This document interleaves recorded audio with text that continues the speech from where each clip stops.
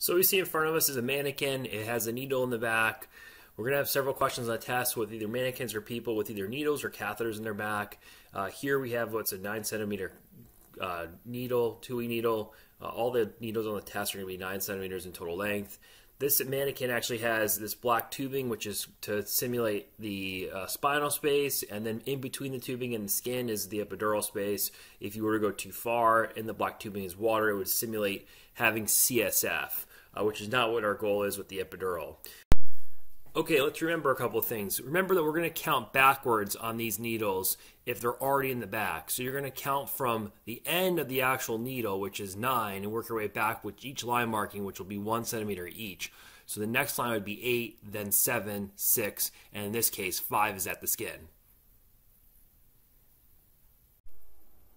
Okay, so for the test, like I said before, you're going to have questions that are either going to have a needle in the person's back, a catheter in someone's back, or even possibly a catheter inside a needle in someone's back. You're always going to be given enough information to be able to answer the question. And again, assume that all needles are 9 centimeters in length for the actual needle that can go into the back. And we just showed you the previous picture that addressed that. Okay, we're going to assume that this is now in the epidural space in another patient. This patient's obviously a little bit bigger. As we can see here, the catheter or the needle had to get inserted further than the previous patient. So we're going to assume that the patient is a little bit larger body habitus. And again, we can now answer the question of what is the skin to epidural space distance? I want you now to count out from the end of the needle to the skin and tell me what the depth is for this patient.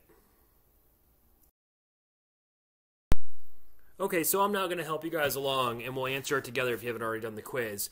So seeing the needle here, I always start from the end of the actual needle at the 9 centimeter mark, and I work on my back. So 9 centimeter, 8 centimeter, 7 centimeter. In this case, I don't see the next line of the 6 centimeter, so I assume that this person's skin to epidural distance is probably about 6.5 centimeters. So between the 6 and the 7 line is where the skin is right now in this patient. So again, you count back 9, 8, 7. We don't see 6, but we're definitely not at 7, so we're at about 6.5.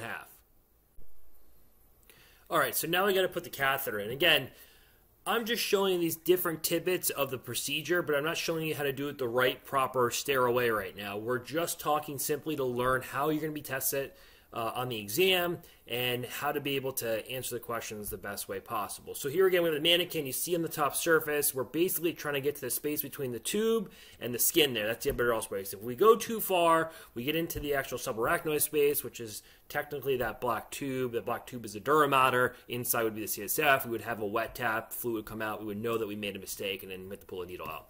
So here we are again.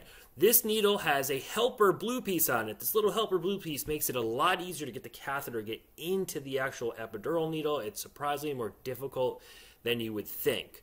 So again, this is a blue helper needle. It changes how much catheter is at the new hub of the needle, which is a blue piece. But in the end, people do this a lot of different ways.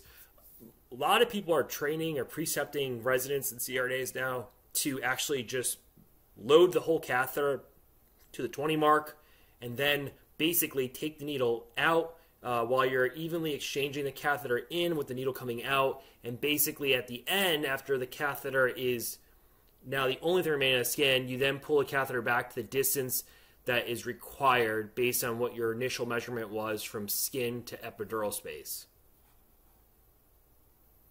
Remember, when you are using a catheter in any type of needle system, the catheter only goes into the needle.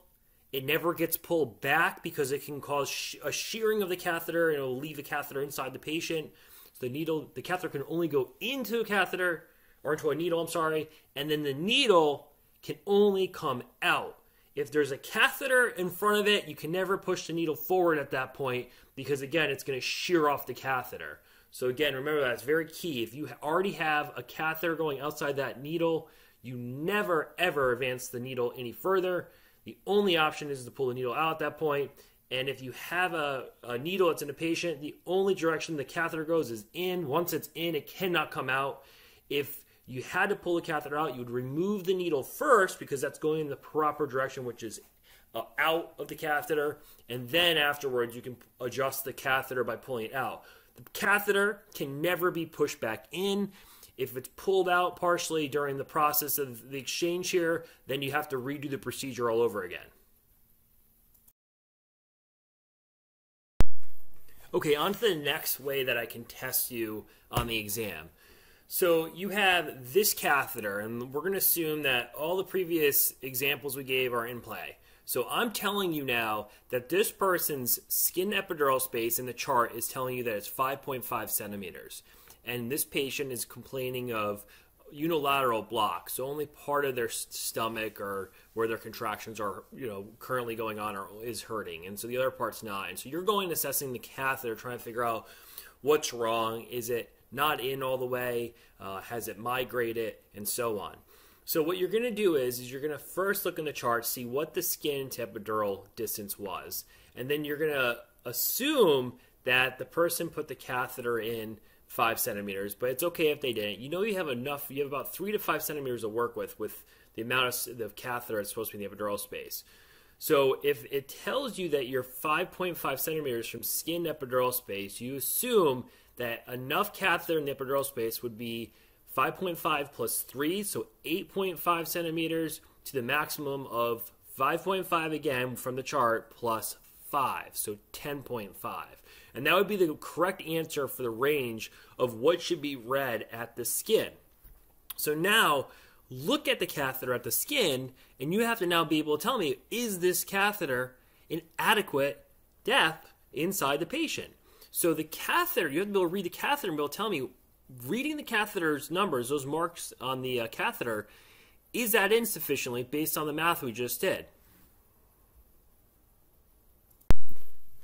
So in this case, the answer is no. The catheter is actually in deeper than it's supposed to be, and maybe it has migrated or moved into a certain area. Well, we know we can have upwards of 5 centimeters in the epidural space, so let's just pull it back a centimeter, because right now I'm reading this at 14, 13, 12, about 11 and a half. And the max it should be is about 10 and a half. So if we pulled it back a centimeter, maybe that's going to relocate that into a space that's going to be more uniformly spreading the local anesthetic. For the test, be comfortable understanding the differences between where the catheter is from skin to epidural space and then inside the epidural space. Understand the relationship that is when you have a needle on the test and you're looking at the markings and you're being told that that's skin to epidural space, or that's at the point of loss of resistance. So try and put all this together for the test. These are how we're going to ask questions. Really take your time if you have the epidural equipment with you to play with something, either putting it into a watermelon, putting it into the back of a tissue box, or hiding it inside a book, as Marianne had pointed out. And you could then, imagine that being in the skin. You can't see the needle, and then pretending at a certain depth is where you're going to have your loss of resistance, and then threading the catheter through there and practicing.